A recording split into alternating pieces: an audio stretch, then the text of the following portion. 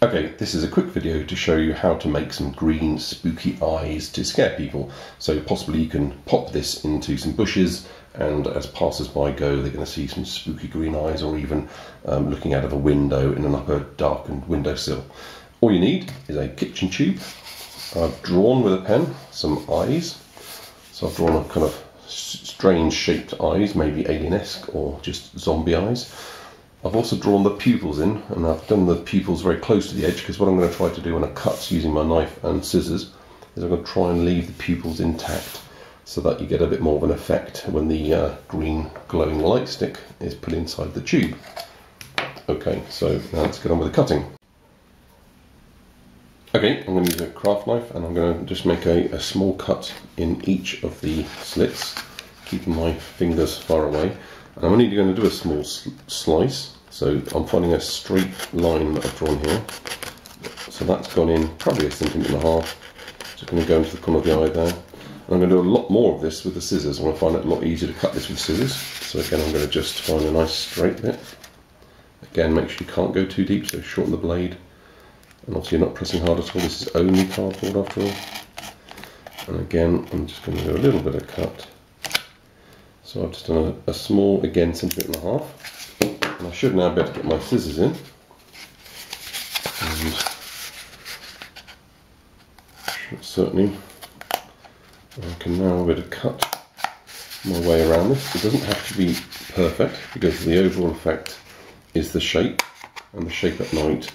The last thing somebody's going to be looking at is how neat your scissor lines are. I think the important thing is how raggedy the shape is and how big the eyes are. So get them to be slightly bigger than normal human eyes in the roundness, and then make the freaky shapes. You might want to make, you know, crazy V's sticking out, etc. Now, obviously, the curved bit is going to be the hardest, because we are cutting through card here, and there's no way this is my best cutting. Don't worry too much if you go a little bit over your lines. It is just a guide. Now, this is the bit I'm not so sure whether I'm going to be successful. I'm not hoping to try to keep some pupils. Now, cutting around, I think, is a little bit too much for me. So what I'm going to do is actually very much like a pumpkin. I'm going to make a little bit of a V here, and I'm going to do an up and then a down slit. Just do one eye. I'll try and do this so you can see it. So we've now cut that away. I can trim and tidy this up a little bit, and I might take the very point of this. I've got a little bit of tidying up to do around the top here, but that is my first eye. I'm going to do the other one, and I'm going to show you what it looks like with a glow stick in. Okay, so I've cut out both eyes now. On the second eye, I actually used the knife pretty much exclusively, and as you can see, I had a reasonably good attempt at getting a circular pupil in the eye, but I also made a few slashing cuts, and the pupil is almost been cut off entirely. However, again, as I said before, a little bit of sellotape inside also would be possible. If you did cut that off and you wanted to reattach it, you could also put a pinprick in the middle there. The principles are done, and I think you've got here a reasonable shape set of eyes, and certainly quite spooky. And now all's involved is to insert one of my glow sticks. So let's just get that activated. Now, it's not dark at the moment, but if I just shade it a little bit, you can already see some quite good green eyes. Now, what I'm going to do later on when it's dark is I'm going to do this again. I'm going to show it to you from close and afar, and so I'm actually going to shine it up now so you can't actually see the tube itself. But as you can see, you've got quite a good eerie green sort of eyes going on there. Okay, as you can see, it's now dark, and all you can see in front of you is the glowing green eyes from this kitchen roll.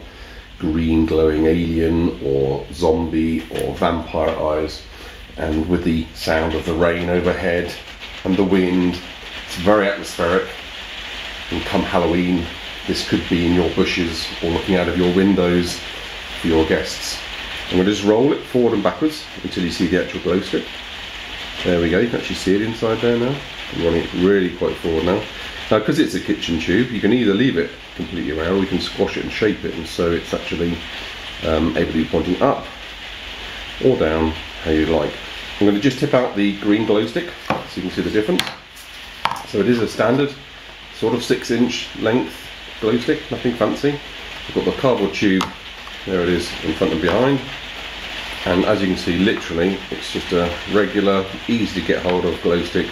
That'll last you, you know, a good 6, 8, 10, 12 hours.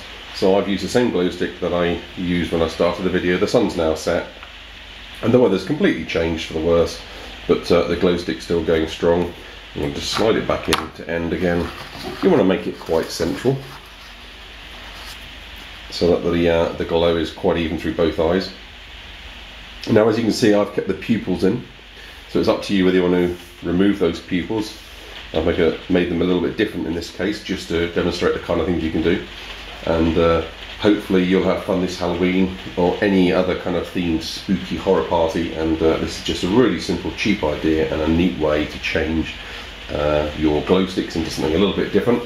And with cardboard tubes you can do all kinds of patterns, so have fun with scissors and be very careful with that craft knife. I recommend adult supervision.